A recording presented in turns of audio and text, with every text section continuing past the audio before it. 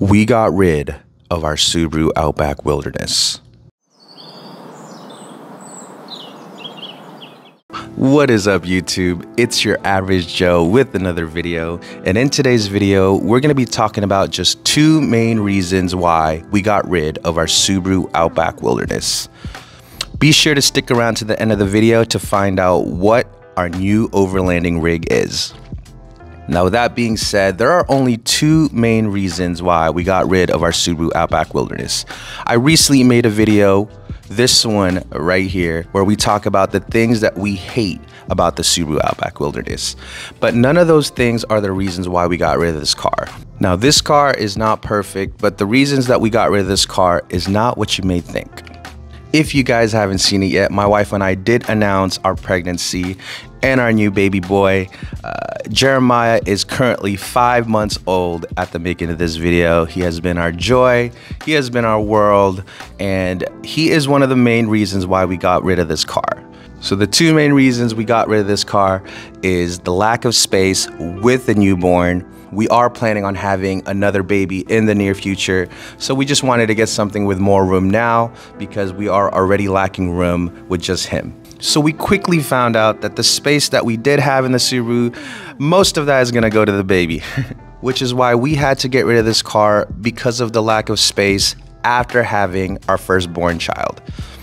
This doesn't apply to everyone that doesn't have a child. If you're a solo traveler, a solo overlander, or if you're traveling with your partner, this car is still spacious in that regards. We go camping with our dogs in this car. So my wife and I, plus our two dogs, a little Chiweenie and a border collie, we all fit in the back when we camped out in this car. But having a baby, we just don't fit anymore. So we kind of outgrew this car, hence we had to get rid of this car and upgrade to a bigger car. And the second reason we got this car is its capabilities. So for us, instead of spending thousands and thousands of dollars on upgrades, at the end of the day, it's still a Subaru. It's still not gonna be as capable as a dedicated 4x4 with lockers. What the Subaru lacks that a lot of those body-on-frame trucks and SUVs do too is the wheel articulation. You could get a rear sway bar delete and all that, but again, these are things that you would just pay and get it upgraded. So you upgrade the sway bar delete, you upgrade a bumper delete, you upgrade the suspension, you upgrade the tires, you add a rear locker. You're pretty much making it a dedicated 4x4, but you still lack that crawl ratio because the Subaru, in terms of crawl ratio, it's just not very good. Now, what did we upgrade to? Now, if you guys watch my shorts, you guys may have already seen what we upgraded to. Most of my family and friends know what we upgraded to. But for you guys that haven't seen it, let's go take a look at what we upgraded to.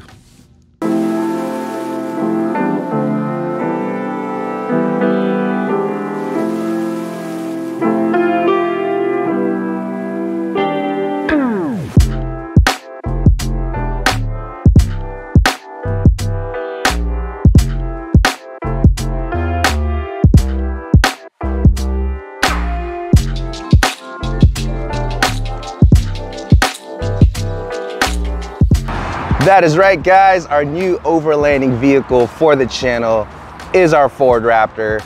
Now, why did we choose a Ford Raptor? Well, it hits those two things for us that I was talking to you guys about earlier, which is one, the space, you know, feeling cramped with the dogs, the car seat, his diaper bag, our bags, everything. I don't know if you guys have ever been inside a Super Crew F-150 before, but this thing is so roomy. This is officially the biggest car I've ever owned. And number two, capabilities, right? Obviously, this is a 4x4 with the rear locker. We have 35-inch mud tires on these things. We actually added a lift kit to this, so it's 3 inches higher than stock. So more capable than the Subaru. And for us, that was just what we needed. We took the Subaru, we feel like, to its limits. And you know, we were still happy with Subaru. We still love those cars. Again, we started overlanding in a Prius, and then once we realized we wanted to go even further off the beaten path, we upgraded to a Forester, then the Outback Wilderness. And, you know, we maxed that out to its limitations, and now we have this Ford Raptor, and we can't wait to show you guys the adventures we've been on it. And yeah, we've already taken this car on a couple adventures, so if you guys want to see those, in the future episodes. Please be sure to hit that subscribe button if you're not subscribed yet. And I want to thank everyone who is subscribed, because thanks to you guys, we have hit our first 1,000 subscribers. And we've also got a couple sponsorships along the way. So I'm just happy, all the hard work I've been putting in, finally this YouTube channel is slowly taking off, but you know. So that's our new car. Let me know in the comments section what you guys think. You guys think I made a mistake of getting rid of the Outback Wilderness for this Ford Raptor? I mean, I'll always love Subaru, but you know, it does have its limitations, and with this car being a little bit more capable, we just thought it was the right move. And make sure to subscribe if you are not subscribed yet, and I'll see you guys at the next one. Peace.